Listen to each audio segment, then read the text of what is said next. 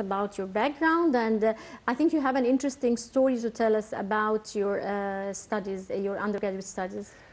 Well, Ahmed Mansour, born and raised in Saudi Arabia. The story. Okay, first of all through high school, I thought that I always wanted to be a dentist. So after a while, in my graduation ceremony, I was the mic coordinator. After the ceremony, the feedback I got was just marvelous. People started telling me that I should pursue this as a career, to be a front man, to actually present events and all. So later on, to apply in universities here in Egypt, I wrote dentistry and then pharmacy. I got pharmacy in Minya University. Right. Later, after a year, I decided that I'm not that good at chemistry. So I really applied at the Cairo University, mass communication, and I got accepted. So you moved from being a pharmacist to being a journalist. Yes, exactly. You changed your career totally. Yes, exactly. How do you think we can direct our students from the beginning to the right choice? It's all about their interests. What is the thing that they're really good at, and they actually go pursue it. And it's easy to know that just from your school subjects. If you're really good at math, you should apply to engineering. If you're really good at biology, just apply to dentistry, medicine, or pharmacy. I was good at writing, so I thought it would be nice to actually go be a journalist. So why specifically media and why journalism? Because it's the future. Everyone has a craving to actually know and have the knowledge of what's going on in the world, or in the Middle East, or in Egypt, to be specific. So I thought it was a great choice, because everything will evolve around the television and the internet really soon. Right. After graduation, how were you directed? How did you start your career life? And how did you benefit from each step you went through? It's all about self-mentoring. You don't have to actually be dependent on other people to give you information you need to actually make it in your career. So what I did is that I read, I asked people, I gained experience of the people who are there already. They told me they directed me, they told me what's the right way to go. Plus my parents, of course, they are the people, a huge influence upon me. Right. How about journalism? How do you see journalism in Egypt? How do you see its development throughout the years? Not only before and after the January 25 revolution, but throughout the years. It all has to do with the web. The web now is dominating everything, social media and all. What's happening right now, what's taking place in Egypt, to be specific, is that no one actually cares about the print anymore. They go get their news from applications on the tablets, on the iPhone, or through a website on the internet. It's evolving really, and Egypt is keeping up. Right. We would like to tell our audience, from your opinion, what's the exact difference between an editor, a journalist, and a reporter? Well, actually, a reporter is the person that goes down to the site and with a cameraman or with a telephone that reports back to the studio, gives information. A journalist does exactly what the reporter does, but in addition, he just goes back and writes it. An editor is a person who proofreads the work of the journalist and the reporter. Makes sure that everything is credible, everything is right, and that's it. It's really common nowadays that in Egypt especially that all types of people can write articles and can work as presenters and all that sort of thing. How do you see this, and do you think this is professional? Is it common outside Egypt? Yeah, outside Egypt is very common. For example, The Guardian has a whole column in their newspaper for amateur writers. For example, I'm really good at writing something, or I have something beneficial to give to the people. This is my personal experience, perhaps. They give them a chance to actually send the article, and they publish it for them. You don't have necessarily be a professional writer to do that. And it's a really good idea, I think, because some people are less fortunate, for example. They get the chance to write about something and be published in a huge newspaper like The Guardian, for example. With the social media evolving and even dominating, do you think that journalism in its common form is really facing a hard time? Yeah, journalism is facing a hard time. But to be more specific, print journalism is having a hard time. Nobody reads anymore from a newspaper, except for the people who got used to reading in a newspaper. My father, for example, reads a newspaper. And I do know certain people that still rely on the radio, for example, to get the news. So, yeah, it is evolving big time. And I think that the stream that we're going to is really good. Does written media stand a chance in this competition? Not necessarily. As I previously told you, I think no. Written media is, if you mean like on web or newspaper and print. I mean newspaper. No, I don't think they do. They don't stand a chance. All the youth, they rely on websites and electronics to get their news. For example, there's an application called Feedly, it's by Google. Personally, I use it to get all the information I need. I don't rely on newspapers or TV. If I want to read, I read from a website that is actually specialized in writing articles on the web. As we see that people are more and more watching TV and talk shows and this sort of thing, and people do not read really now. How can we develop this reading habit? I mean, it's very important to develop a character of a child, to let him read, not only depend on watching talk shows or even going on the social media. In my personal opinion, I don't think it really matters if you read or you watch it, as long as you're being informed. If you're an informative person via television or via newspapers, it doesn't really matter, as long as you're informed. As for the children, I think they're like clay. You can actually manifest them or like structure them any way you like. So reading is a habit here in the Middle East, to be specific. I don't think it's really that evolved, unlike Europe or the Westerns. But it's a habit that everyone needs to learn. But I don't think that it's a big issue regarding the matter. I think what matters most is to be informed and actually gain the experience. How can written media survive or have a comeback? Written media. I mean like print also? Print, yeah. No, I don't think they'll evolve. It's like trying to convince me that black and white news televisions are coming back. We have LED nows and HDs. Black and white televisions are no more. So, no, we can't just go back in print media. We just need to step forward. Just like all the major agencies or the news agencies in the world, they're now heading to web to give their news, to write their articles. Right. Would you tell me about the most important projects or articles that you made and you're proud of and you would like to tell us about? Actually, there's one project that I'm working on. I worked on with the magazine I'm working in right now. It's about the abuse of drugs in shabby weddings. Right. And the relation between drugs and shabby music.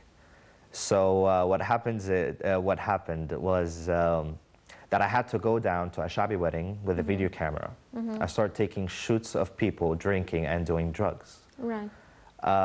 It was really terrifying because in case I got caught and they knew that I'm actually taking those pictures for that reason. I would have been in great trouble. But it was a really... So did you find out what's the relation between Shabi music and drugs? Yes, it's because it's just like the relationship between rap, the American rap, and drugs. It's like those are the kind of music that target the less fortunate people of Egypt. Right. So in the less fortunate people of Egypt, it's the problem. They do have drugs problems. Most of them take drugs not because of the popular education or popular social life. So that was majorly the link between them two. What advice would you give to someone who would like to write but who doesn't have the chance or who doesn't know where to start or how to start? He wants to be a journalist or he wants to express himself in writing. Reading. Reading will help you how to write. And actually reading not to gain the information only, but to know how they gave the information, the way, the complex of words, the combination of words. So this is what I was just trying to say, that reading is very important. I mean, we cannot only watch TV and talk shows. What develops a character, develops a writer or a journalist is reading. Yes, reading about the topic, I mean. Reading, gaining information, any source of information. You can actually watch YouTube videos to gain information about how to write. That's what I'm trying to say. You can actually, I mean, like reading, there's a book, for example, after 2 years of experience I read. It was called Writing for Dummies, Journalism for Dummies. After 2 years of experience, I still thought the book was very, very informative. It gave me lots of information that I need to actually pursue my career a little bit more. And where to start? Where to write at the beginning? There's always the university or the faculty newspaper that you write there for free. They actually publish your articles. There are a lot of websites that would actually take interns. For example, the place where I work, they take interns. They train them. They give them a certificate. They tell them that they give them all that they need. And then afterwards, they go actually pursue it. They teach you everything about journalism. Do you think there is still a code of ethics for journalism that anyone cares about keeping and preserving? Nowadays, I think, of course, yeah, there is. But mainly, people are actually trying to pursue a certain thing, but it's not really there. Given the consequences or the structure in the world today, most journalists, they're writing what people need to hear, but not really what is happening. That's my own humble opinion, I think. What is happening right now, the code of ethics, it's really a necessity to not follow the code of ethics. Right. There is a thin line between responsible and respectable free journalism and yellow journalism, of course, who use freedom and democracy in the worst way, transmitting lies and sometimes false news. How can we stop that without affecting free journalism? Here in Egypt, I think that what's happening, that it's a necessity as well. People are not less educated like they used to be. Now they're well informed of what's going on in the country. So I just can't lie to them simply. What can happen is that I tell them that you can actually pursue it in this way, or pursue it in this way, and this is the news. Do you believe it or not? Of course they won't. So I don't think it's a really big matter, because they are a necessity. Giving false news sometimes is helpful. If you mean about the kind of... what do you mean by is sometimes helpful?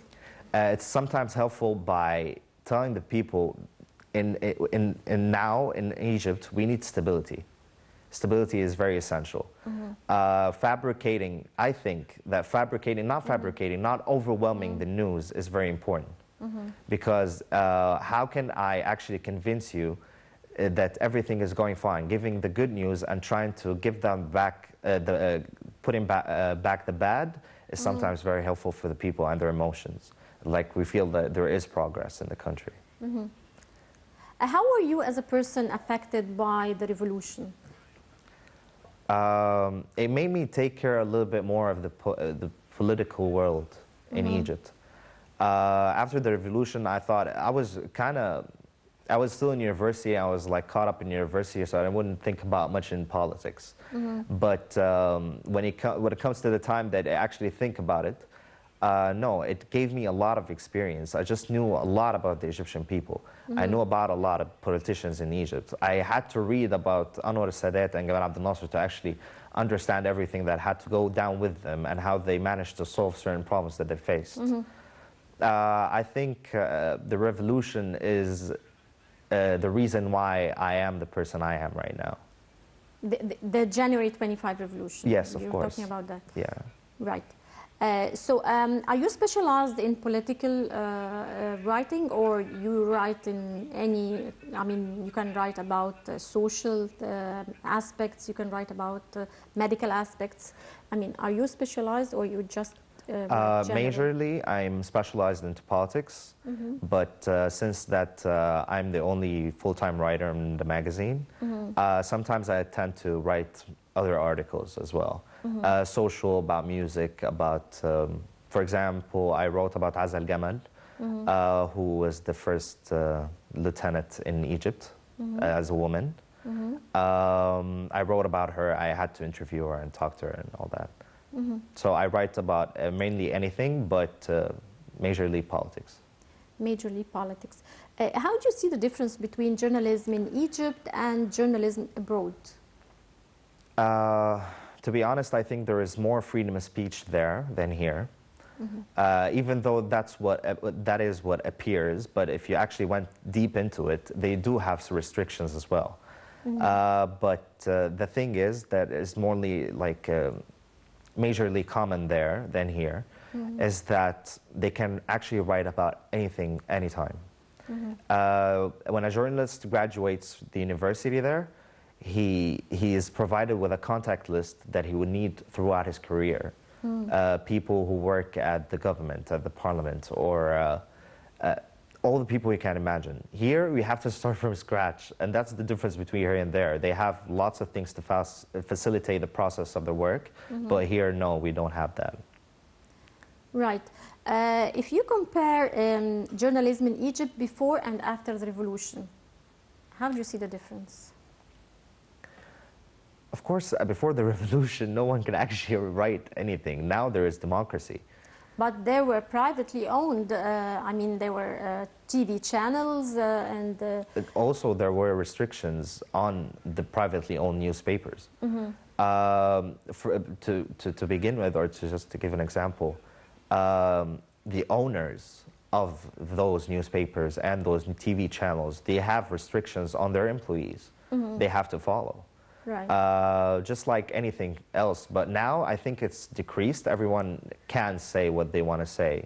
The media is better than before, obviously. So you think there is more freedom of press, freedom even on TV? Yeah, of course. Right. Before we go into further details and talking about state-owned media and privately owned media, we'll go for a short break and we'll be right back.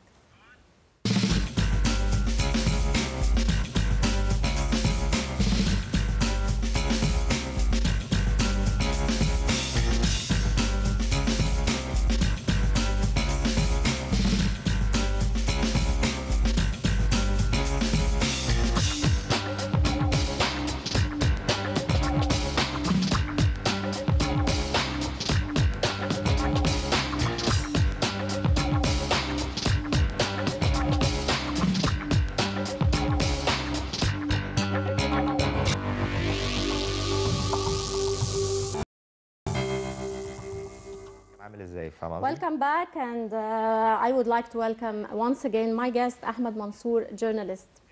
Thank you, Ahmed, for joining us. Ahmed, would you tell me about your opinion about privately owned and state-owned media in Egypt?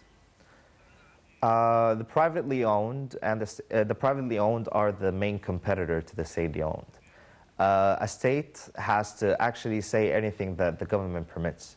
The government has an opinion about a certain thing, that is, they're going to use their media to actually send it out to the people. But privately owned, they do concentrate more to be the anti-government, or not the anti-government, I wouldn't go as far as saying that. I would say the critique of the government's work. If they did good, they're going to say they did good. If they did bad, they're going to say they did bad. So a criticizer... So you think they have more freedom? Not more freedom. The government uses the public-owned newspapers and magazines to actually send their message to the people. The government, the private sector, what they do is that they criticize it or they compliment it. What they have to do is that they actually analyze the government's work. It's a different thing. The government's media is like a way to reach the people, but the private sector media is a way to actually talk to the people about the government's media, about the government's decisions. Keeping an eye on it, like keeping an eye on it. Yes, exactly, exactly. Right.